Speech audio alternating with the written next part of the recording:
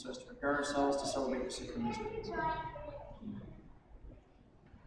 I confess to Almighty God and to you, my brothers and sisters, that I have greatly sinned in my thoughts and in my words, in what I have done and what I have failed to do, through my fault, through my most serious fault. Therefore I ask Blessed Mary, ever Virgin, all the angels and saints, and you, my brothers and sisters, to pray for me to the Lord our God. May Almighty God have mercy on us, forgive us our sins, and bring us to everlasting life.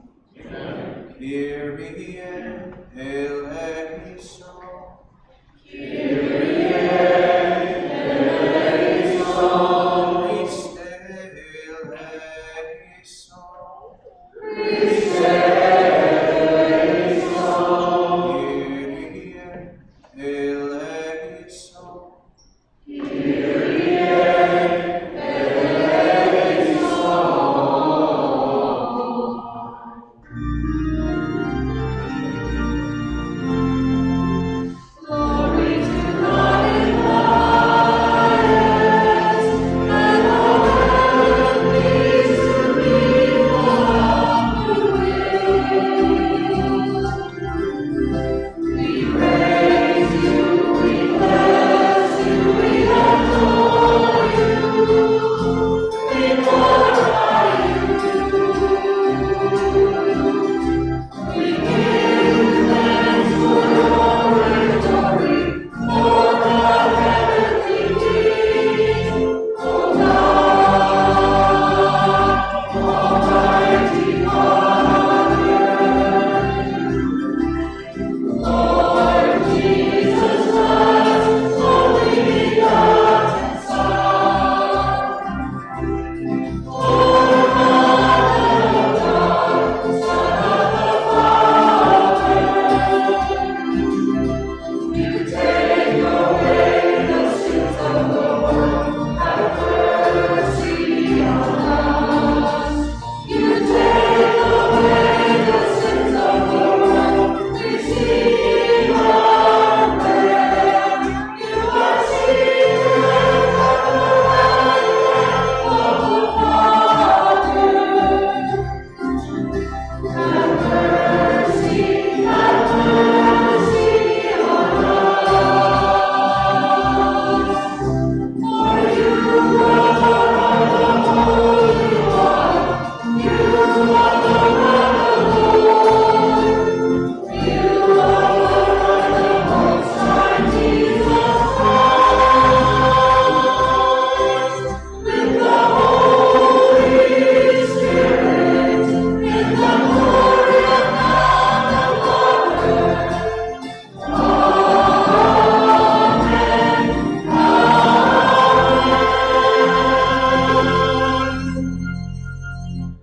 Let us pray. May your people exalt forever, O God, in renewed youthfulness of spirit, so that rejoicing now in the restored glory of our adoption, we may look forward in confident hope to the rejoicing of the day of resurrection. Through our Lord Jesus Christ, your Son, who lives and reigns with you in the unity of the Holy Spirit, God forever and ever. Amen.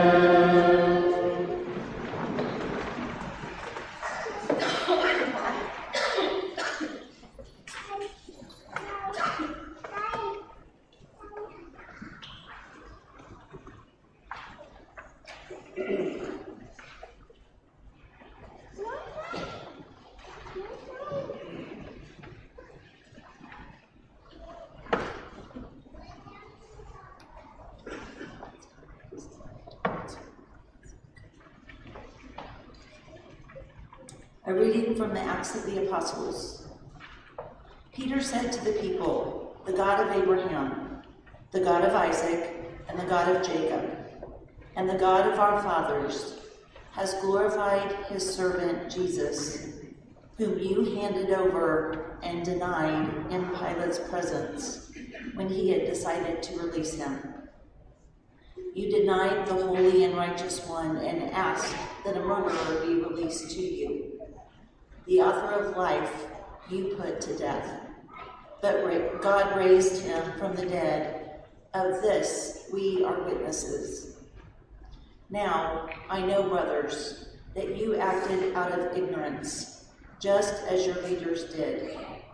But God has thus brought to fulfillment what he had announced beforehand, through the mouth of all the prophets, that his Christ would suffer. Repent, therefore, and be converted, that your sins may be wiped away. The word of the Lord. Thanks be to God.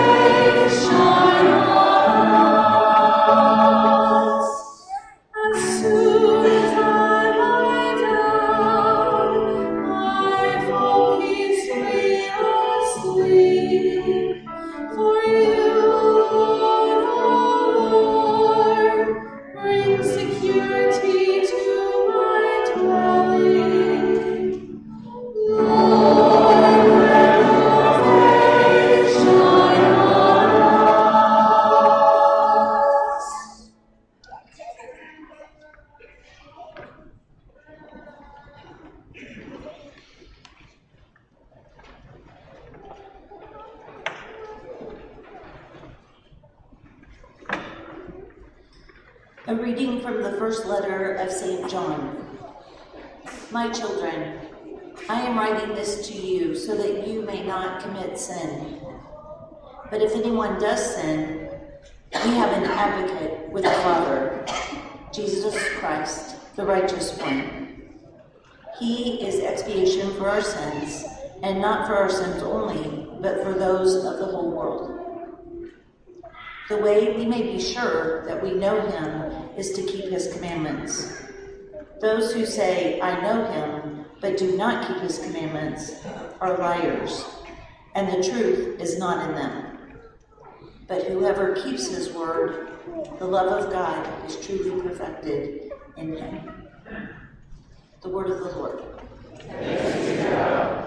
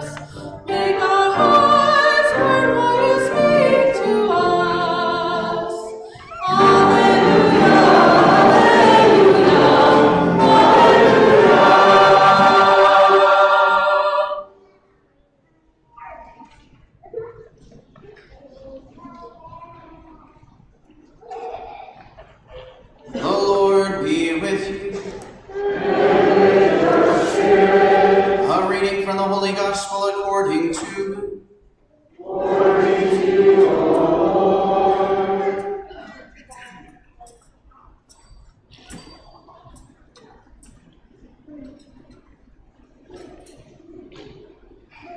The two disciples recounted what had taken place on the way and how Jesus was made known to them in the breaking of bread. While they were still speaking about this, he stood in their midst and said to them, "Peace be with you." But they were startled and terrified and thought that they were seeing a ghost. Then he said to them, "Why are you troubled? And why do questions arise in your hearts? Look at my hands and my feet, that it is I myself. Touch me and see, because a ghost does not have flesh and bones, as you can see I have." And as he said this, he showed them his hands and his feet. While they were still incredulous for joy and were amazed, he asked them, "Have you anything here to eat?" They gave him a piece of baked fish. He took it and ate it in front of them. He said to them, "These are my words that I spoke to you while I was still with you, that everything written about me in the law of Moses and in the prophets and Psalms must be fulfilled." Then he opened their minds to understand the scriptures. And he said to them, "Thus it is written, that the Christ would suffer and rise from the dead on the third day, and that repentance for the forgiveness of sins would be preached in his name to all the nations, beginning from Jerusalem. You are witnesses of these things." The Gospel of the Lord. Praise to you, Lord Jesus Christ. Bible trivia question for everybody on this third Sunday of Easter. What was Jesus' last name? What was the last name of Jesus? How many of you think it's a trick question? All right, you're correct. All right, very good. All right, it's a trick question. Right? When we say Jesus Christ, we're not saying that that's his last name. That's the title that he was given. Christ. Right? Maybe another Bible trivia question. Does anybody know what Christ means? It's a Greek word. It means the anointed one. Right? So at the Easter Vigil a couple of weeks ago, we anointed with chrism oil those who had been baptized and those who were confirmed. So Christ comes from a Greek word meaning to anoint, or the Hebrew word Messiah, right, which is something else that many of us are familiar with. So throughout the scriptures and throughout the Old Covenant leading up to the days of Jesus, there was many different prophecies. There were many different prophecies about the one who was to come, the one who was to be the anointed one, the Christ, or the Messiah, or the Savior. And you've probably heard that many of the people at the time of Jesus, they were shocked by his ministry, and they were shocked by his death, because they were expecting him to be a great military leader. You guys have probably heard that, right? You know, it's pretty common for people to hear that, especially if you ever do just kind of a basic level Bible study. When I was in high school and I did my first Bible study, that was one of the first things I learned, is that people are expecting a military Messiah, somebody who is going to lead a revolt against the Roman Empire. That's one of the reasons why around the time of Jesus there were many different Jewish revolts. There was a man named Bar Kokhba, for example, right, the son of the star, and he led a revolt. And so people were surprised when Jesus did not lead a military revolt. He didn't establish an army. And in fact, when he died. And so, of course, that's what we heard about today in today's gospel.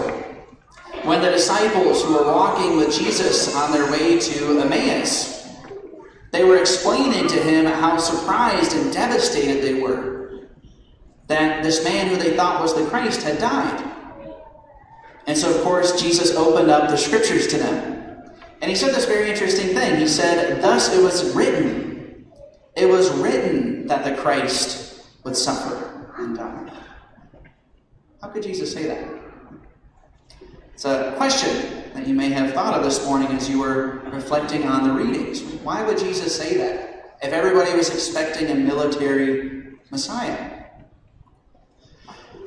The answer is actually that it's a little bit more complicated than that.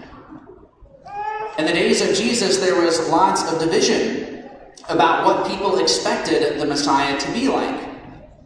As you all know from your times at Mass and hearing these readings from the Bible, there were different sections, different sects of Jews. You had the Pharisees and the Sadducees, who we hear all about in the Gospels. They were always criticizing Jesus. The Pharisees and the Sadducees, they didn't agree on everything. The Sadducees were like the conservative party who was in control, and the Pharisees were considered to be more liberal. And so there was great animosity between those two groups. And then there were also the Essene Jews. John the Baptist, he was an Essene Jew. You've probably heard the Dead Sea Scrolls. The Dead Sea Scrolls were discovered at an Essene monastery outside the Dead Sea. And the Essenes, they didn't agree with the Pharisees or the Sadducees. You had the Zealot Jews.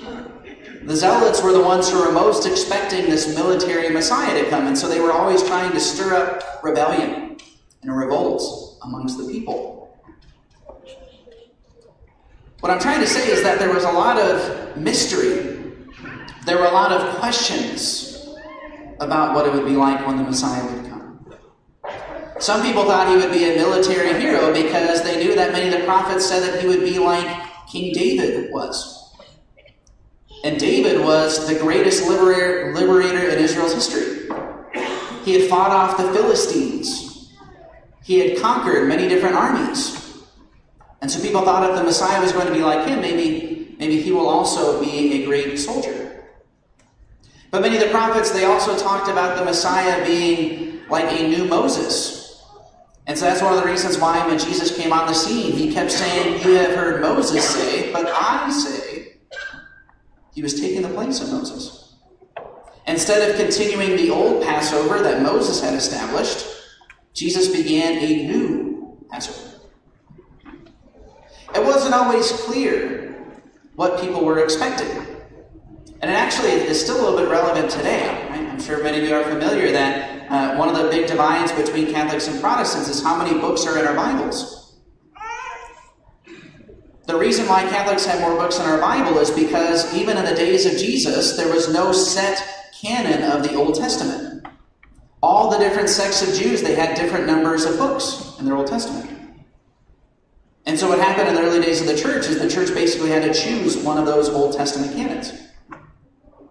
And in the days of Martin Luther, he thought that the early church had done that incorrectly. And so he took those books out. They're books of the Old Testament, not of the New. Now, what I think is most interesting about what Jesus said is that, again, he said that the Christ was going to suffer. And it's true. If you read the Old Testament, you read some of the prophecies, it talks about the suffering that would happen when the Messiah would come. When John the Baptist was arrested and killed, Jesus told his disciples that it was to fulfill the Scriptures. But it was still mysterious. Prophecies are always mysterious. That's why we should be skeptical nowadays when you see televangelists on TV telling you about how all these prophecies are being fulfilled in Russia or the president or the United Nations. We should always be skeptical. Prophecies are more mysterious than that. But it is true that many of the prophets talked about the suffering of the Messiah, and the reason was simple. It had to do with the establishment of the Old Covenant. When God established his covenant with his people Israel on Mount Sinai and then again at Mount Ebal, he told the people of Israel that he would be faithful to them forever. And the people of Israel, they promised that they would be faithful to God forever as well. And what happened throughout the rest of salvation history? People of Israel were unfaithful. And so when they had made that covenant, the people of Israel had promised fidelity, and that if they had become unfaithful, there would be a number of punishments or curses that would come down upon them. And so when the people of Israel were unfaithful, they became like criminals in the eyes of the covenant. And so the people of Israel knew that in order for them to get out of that place of punishment, there had to be a way of making amends with the covenant infidelity that they had committed. Jesus, when he came, he himself took those punishments upon himself on the cross. He stood in the place of the condemned party and received those punishments, those curses. The letter to the Galatians says that cursed is a man who hangs on a tree. St. Paul was saying that Jesus took the place of the condemned criminal so that you and I might no longer be considered criminals, but sons and daughters and friends. In order for that reconciliation to take place, the punishment had to be endured. And Christ, in his mercy, chose to take it upon himself. He was like the lamb who was led to the slaughter. He was the one who was pierced. He was the one who became cursed for us. That is why Jesus could tell the apostles that they should have already known that it had been written that Christ would have to suffer, and on the third day he would rise.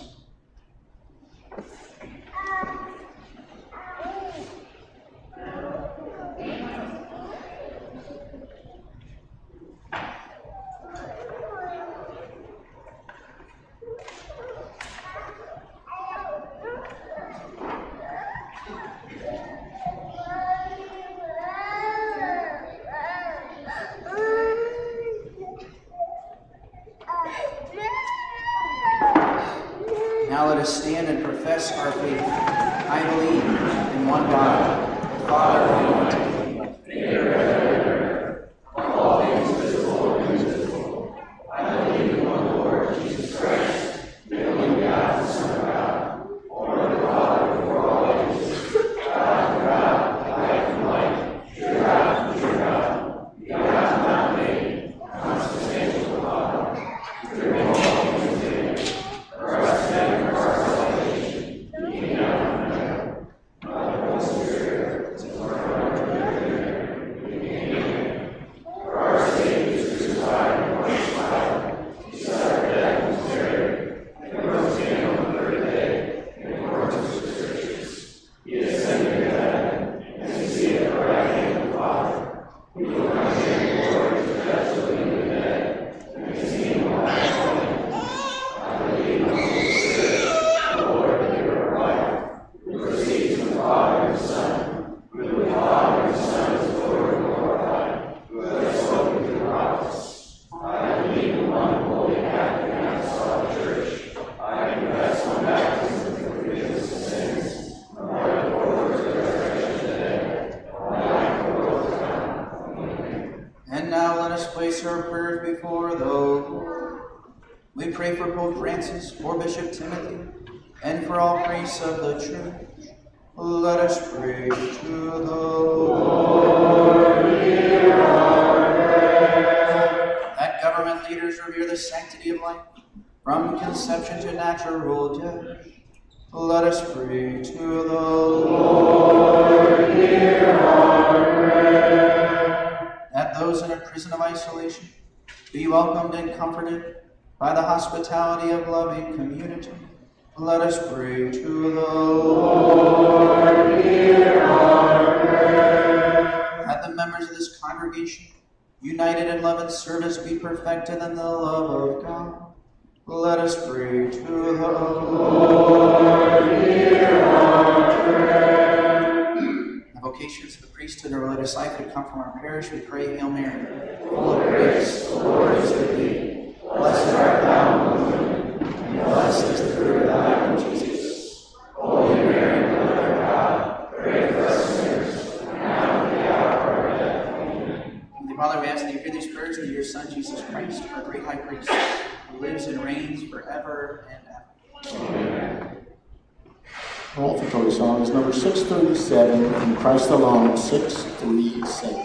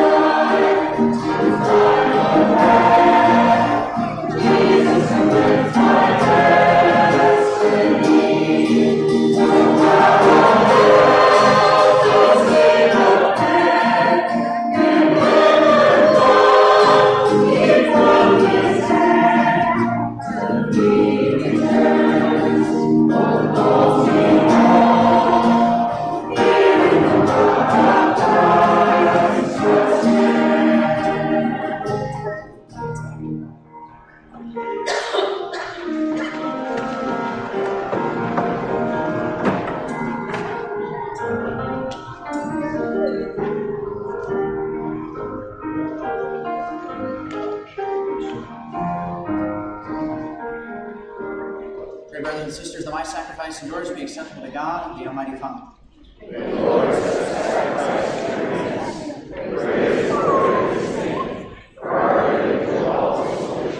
Receive, O Lord, we pray, these offerings of your exalted church, and as you have given her cause for such great gladness, grant also that the gifts we bring may bear fruit in perpetual happiness. Through Christ our Lord. Amen. The Lord be with you. Lift up your hearts. Let us give thanks to the Lord our God. It is truly right and just, our duty and our salvation at all times to claim you, O Lord, but in this time above all to laud you more gloriously when Christ our Passover has been sacrificed. For him the children of light rise to eternal life, and the halls of the heavenly kingdom are thrown open to the faithful.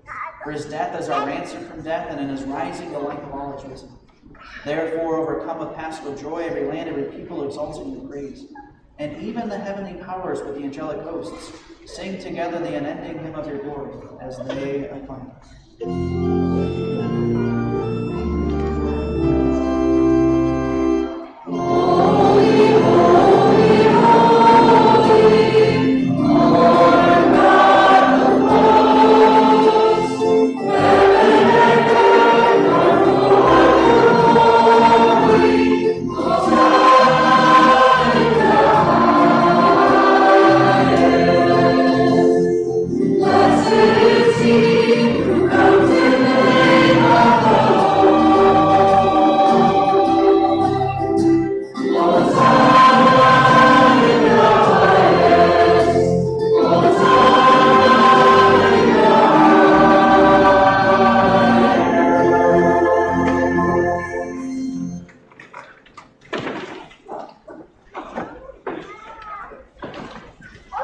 You are indeed holy, O Lord, the fount of all holiness.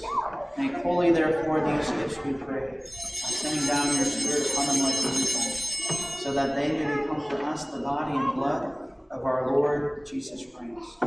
At the time he was betrayed and entered willingly into his passion, he took bread and giving thanks broke it, and gave it to his disciples, saying, "Take this, all of you, and eat of it, for this is my body, which will be given up for you."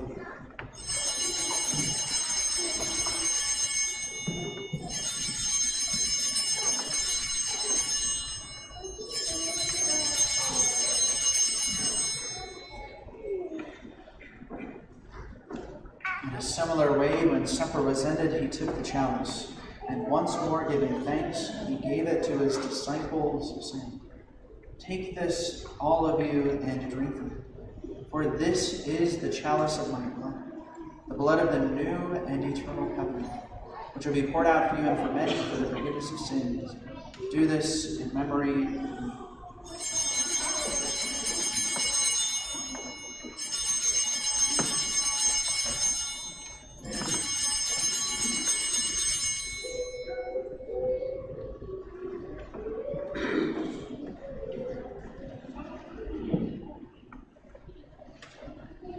The mystery of faith.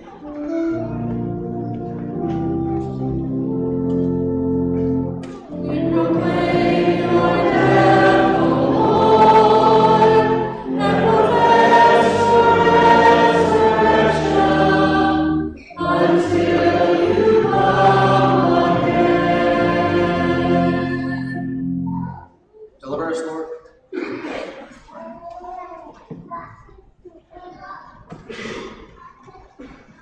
Therefore, as we celebrate the memorial of his death and resurrection, we offer you, Lord, the bread of life and the chalice of salvation. Giving thanks, you held us worthy to be in your presence and minister to you. Humbly we pray that partaking of the body and blood of Christ, we gathered into one by the Holy Spirit. Remember, Lord, your church spread throughout the world and bring you to the fullness of charity, together with Francis, our Pope, and Timothy, our Bishop, and all the clergy. Remember also brothers and sisters who have fallen asleep in the hope of the resurrection, and all who have died in your mercy. Welcome them into the light of your face. Have mercy on us all, we pray, that with the blessed Virgin Mary, Mother of God, the blessed Joseph, her spouse, with the blessed apostles and all the saints who pleased you throughout the ages, we may merit to be co-heirs to eternal life, and may praise and glorify you through your Son, Jesus Christ. Through him and with him and in him, O God Almighty Father, in the unity of the Holy Spirit, all glory and honor is yours forever and ever.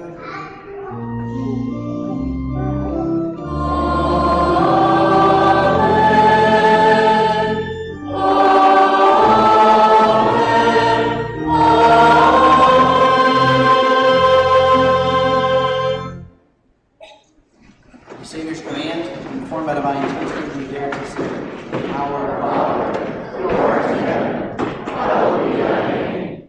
Thy kingdom come, thy will be done, on earth as it is in heaven. Give us this day our daily bread, and forgive us our trespasses, as we forgive those who trespass against us. And lead us not into temptation, but deliver us from evil. Deliver us, Lord, we pray, from every evil. Graciously grant peace in our days. By the help of your mercy, may we always free from sin and safe from all distress, as we await the blessed hope and the coming of our Savior, Jesus Christ. Lord Jesus Christ, you said to your apostles, peace I leave, my peace I leave. Look not on our sins, but on the faith of your church. And graciously grant her peace and unity in accordance with your will. Live and reign forever and ever. Amen. The peace of the Lord be with you always. And with your spirit. So for Jesus' sake, peace.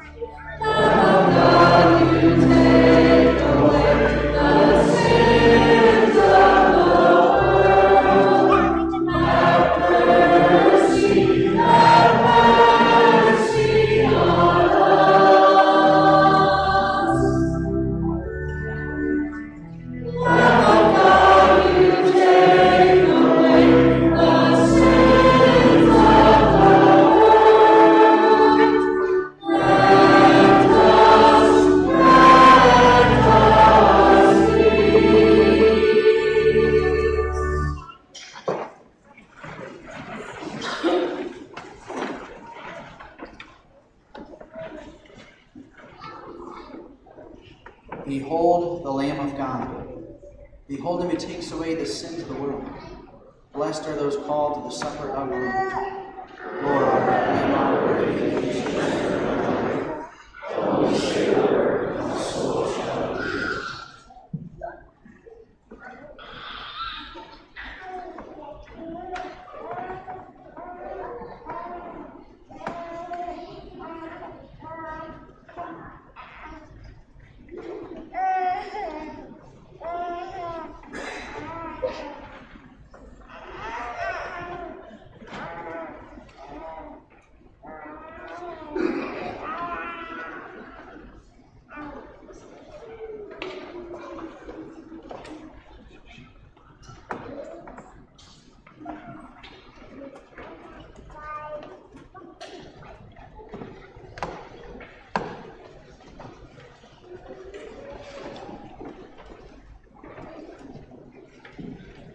The disciples recognized the Lord Jesus in the breaking of the bread. Hallelujah.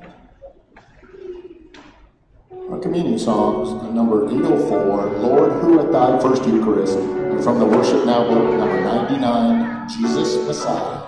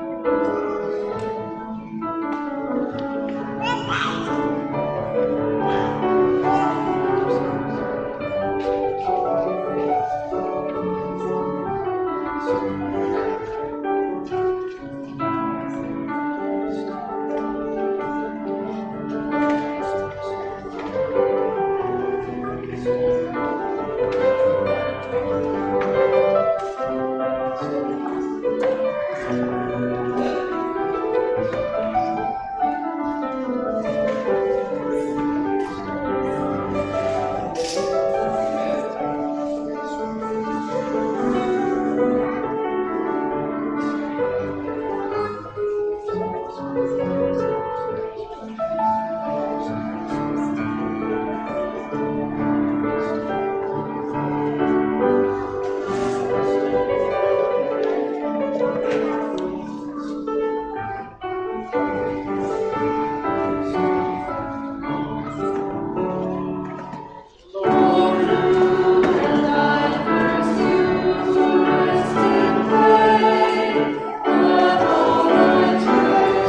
be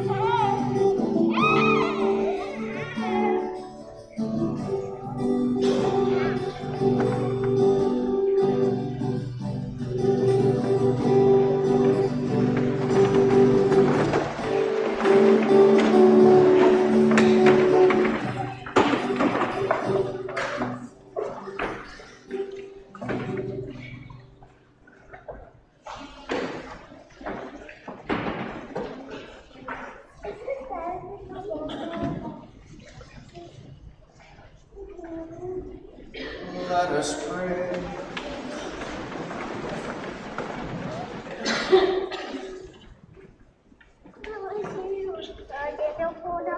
Look with kindness upon your people, O Lord, and grant, we pray, that those you are pleased to renew by eternal mysteries may attain in their flesh the incorruptible glory of the resurrection.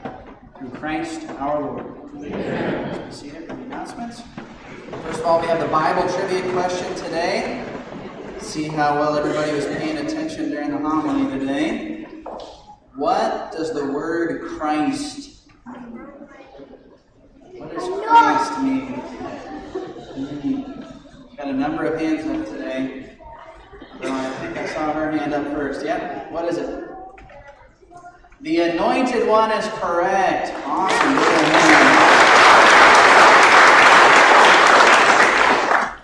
Didn't you think she was going to say Jesus' last name? That's right. All right. Very good. All right, just some announcements that the Spaghetti Supper for the Knights of Columbus, the Knights of Columbus Spaghetti Supper will be next Saturday, April 20th in the gym after the 4:30 Mass. The last day for religious education is next week, and the First Communion Mass will be on Saturday, April 27th at 11 a.m. So if anybody wants to come and support our students receiving their First Communion, you're more than welcome to attend. Speaking of the 4:30 Mass, we did a survey a number of weeks ago about whether people would like the Mass to remain at 4:30 year-round or if we should keep switching it. The survey was unanimously in favor of keeping the Mass at 4:30. I haven't announced anything because I was waiting to talk to Parish Council. And so at Parish Council, we decided that we're going to keep Mass at 4:30 until further notice, and we'll reevaluate in a few months after the summertime. Please stand for the final blessing.